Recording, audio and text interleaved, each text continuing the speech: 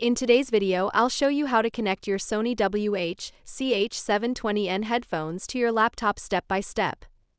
First, make sure your headphones are powered off. Now press and hold the power button for a few seconds until you see the blue light start blinking. That means your Sony WH-CH720N is now in pairing mode and ready to connect. Next, go to your laptop's Bluetooth settings. If you're using Windows 10 or 11, click on the Start menu, open Settings, then select Bluetooth and Devices.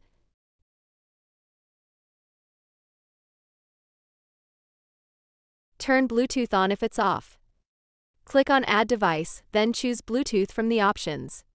Wait for a few seconds, you'll see WH-CH720N appear in the list of available devices.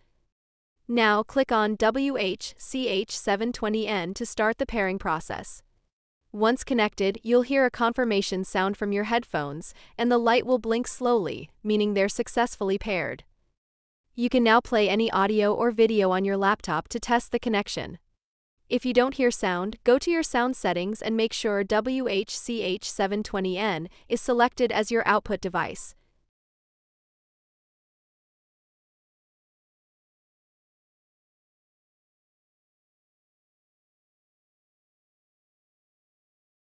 And that's it.